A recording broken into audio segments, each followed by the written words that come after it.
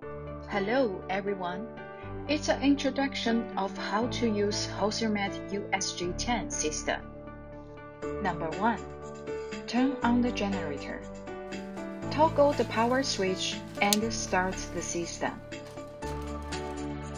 Number 2. Install the handpiece and the shear.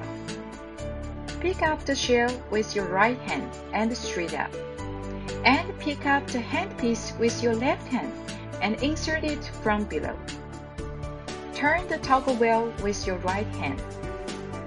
After screwing to the end, hold the handpiece with your left hand.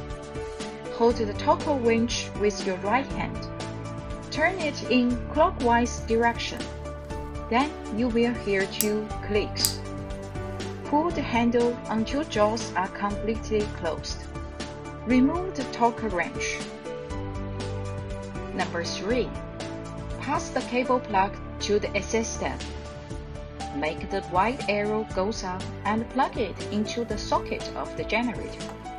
Then generator is recognizing the handpiece. After the recognition is successful, start the shear test. Number 4. Press any button on the shear to start the test program. After the test is passed, the working interface is displayed. Press the maximum button to see number 5 flashes on the screen. The cutting energy is outputting. Press the minimum button to see number 3 flashes on the screen. The sealing energy is outputting. Now the system is ready to be used.